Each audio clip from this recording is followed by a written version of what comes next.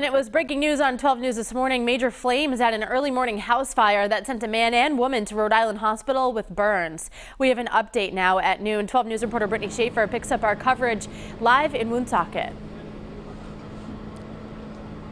Okay, police tell us the woman suffered serious burns and is currently in critical condition in the hospital, while the man is expected to be okay. Now this noontime, you can see extensive damage to the charred front side of this building. The area firefighters say they found the most flames. Dark smoke fills the sunrise-lit sky as flames ravage a three-family home. All residents of the building were able to self-evacuate prior to us arriving. But during that process, Woonsocket police tell us 2 residents were burned, including a woman now in the hospital in critical conditions. Firefighters tell us the front of the home was engulfed in flames when they arrived. The front porches were the area where the heaviest fire was located when they arrived. Firefighters were able to contain flames and damage to the front unit of the building.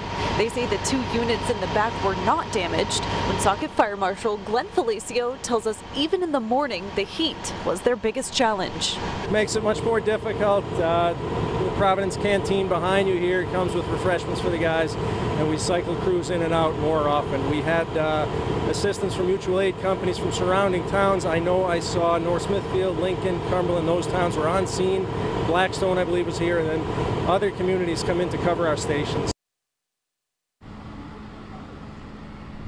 And Felicio also says some communication wires caught fire on a neighboring street, but they are unsure if that is related. Now, both the city and state fire marshal are working to determine an exact cause of this fire, but they do say this building is a total loss.